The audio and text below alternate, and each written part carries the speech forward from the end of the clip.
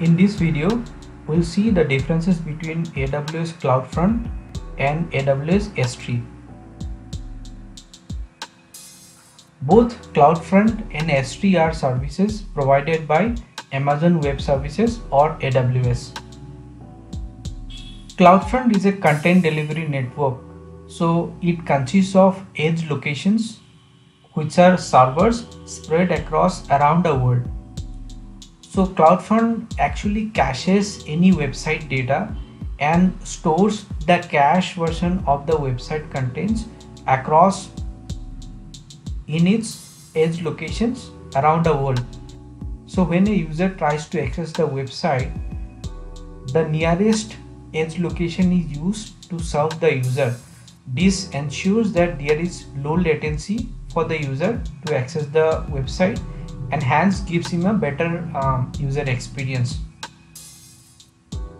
Whereas S3 is a file storage system, it is designed to store large files at a low cost, which ensures that the bandwidth costs are low as well. The actual entity where files or data is stored in S3 are called S3 buckets. So CloudFront is a middleware entity. In a way, it stands between the user and the website contents. Since CloudFront uses the edge locations, hence it facilitates the user to access the website from a nearby edge locations. Whereas the S3 file or data storage system can store website contents or static files like HTML, CSS, JavaScript code, images, etc. Please note, it is not mandatory to use S3 files to store the website contents in case of a CloudFront service. So you can store the website files in non-S3 system as well. Similarly, it is not mandatory to use the CloudFront services to access the S3 files. If a user has AWS credentials, he can log into the AWS system and access the S3 files. Since CloudFront caches the files and replicates them on the various different edge locations, so it is better to use this service when you use the files very frequently.